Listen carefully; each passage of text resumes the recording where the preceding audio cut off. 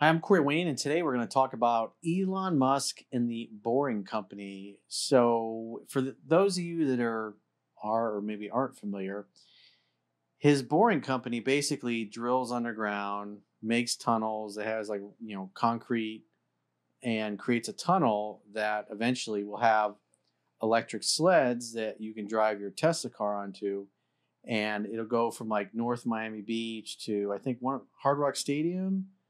And then also, I guess, FIU, Florida International University's campus from North Miami Beach. And I guess it's like a 3-year project, 180, 220 million. And so the nice thing is it's all computer controlled. So there's no start and stop. And it's not like it's like you drive your car on it. There'll be an elevator, like a car elevator at ground level. You drive onto it, it'll lower you down and to the complex. And then you'll just kind of, you'll go in and you'll take off, and you can go like hundreds of miles an hour. I think is ultimately the goal they want to get it up to. And you'll be able to get to places without stopping or anything, all computer controlled. And then sled rises up, and then you get out and go wherever. And there's a bunch of different places where they're building them. Is it like a people mover where you just sit there, or do you drive? No, just drive into your car, into a sled, an electric sled. So you don't do anything. You can just hang out. Have you guys been to Epcot, the race car thing? Yeah. It's kind of like that. Yeah, That's I what I'm remember imagining. You know the racetrack test track? Yeah. It's kind of like, it's Test exactly track. like that.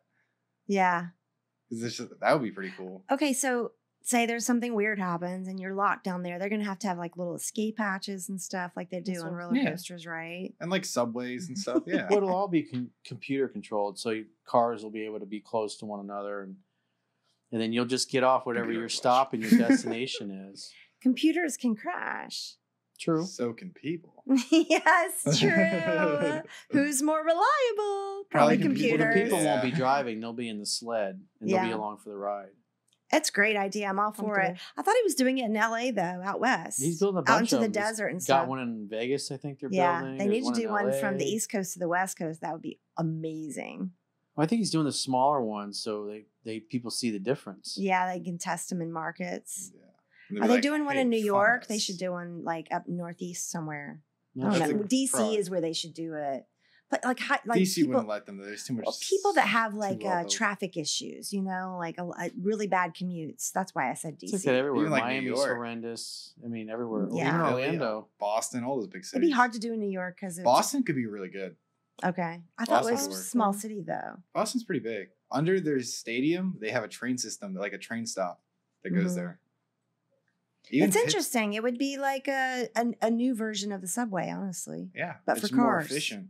Yeah. For longer distances. I mean, if they can do it with subways, they can do it with Because the our Boring public Company. transportation really sucks here in America. It's terrible. Other countries, but we're just not built for it. Literally No. the whole system's not made for it. We're made to just dependent on cars. Mhm. Everybody. That's why you can do it underground. I mean, I think the things are great. It's pretty genius what he's done because he improved the technology, he and his team, so they're able to go a lot faster and do a lot more links versus the old ways they used to do it. Underground's safer too, as well. Yeah. Say storms, weather, people, True. stuff falling, anything. So, Esty, what are the Correct. specifics on this? Here are the specifics. So Elon Musk is pushing for a massive 6.2-mile underground tunnel to ferry Tesla vehicles and their passengers in the traffic-clogged area of North Miami Beach. Musk's Boring Company are currently considering the Hard Rock Stadium and Florida International University's Biscayne campus as hosts for the transit tunnel. The rough estimated cost for the project sits at between $180 million and $220 million. It is expected to be completed in a 36-month construction timeframe, according to Boring. That's a bold prediction right there. Yeah. But if they can do that, that's pretty awesome. I'm used to construction. That's a lot of times that take. tunneling for 3 years. Ooh, yeah. Yeah, like they're constantly I going. mean, they said they were going to do the interstate system in Orlando, Florida, and it was going to be It was like 6 years. a 5 to 6 year thing. What are they in year And 4? they should 3 have or been 4? done by now. It's still going.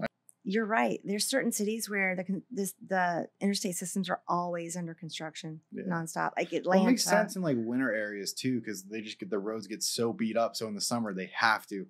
Like I experienced that in Montreal. The traffic really sucks because they're working on most of the roads. Mm. All all the time in the summer because their winters are just so harsh. True. That they have great public transit, like between subways and buses.